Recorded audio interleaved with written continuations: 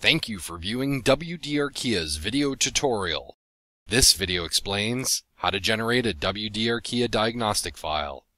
To begin, log into the WD Arkeia webUI on the backup server. Click Resources,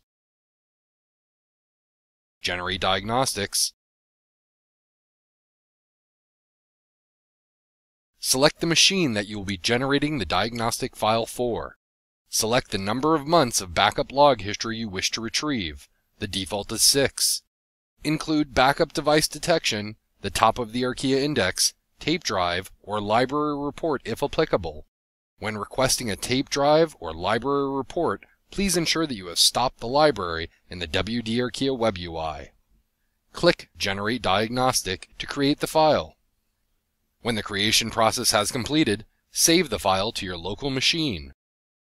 Once the download has completed, attach the diagnostic file to your WD Arkeia support ticket.